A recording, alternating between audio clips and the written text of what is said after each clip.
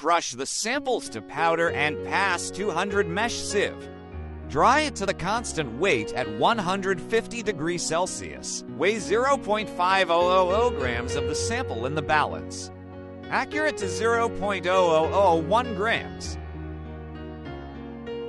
Put into a dry 250 milliliters conical flask.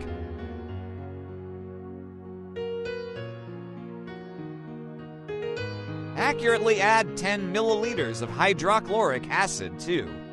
Fully moisten with samples. Heat on an electric furnace until boiling.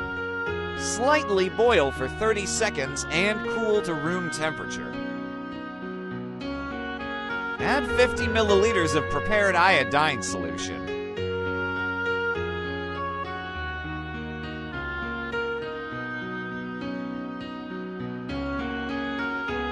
Immediately seal the bottle cap. Shake on a shaker for 15 minutes. Quickly filter into a dry beaker.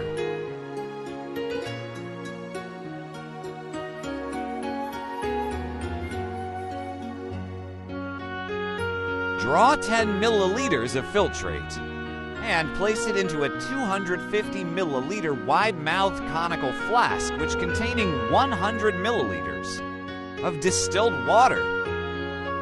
Titrate with the calibrated sodium thiosulfate standard solution. Until titration solution turns pale yellow, add to milliliters of starch indicator solution.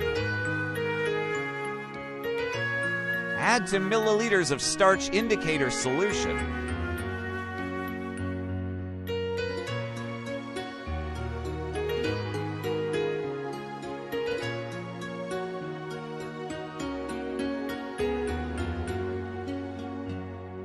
Continue measuring to make the solution colorless. Record the volume of sodium thiosulfate used in the item. Calculate iodine value according to formula.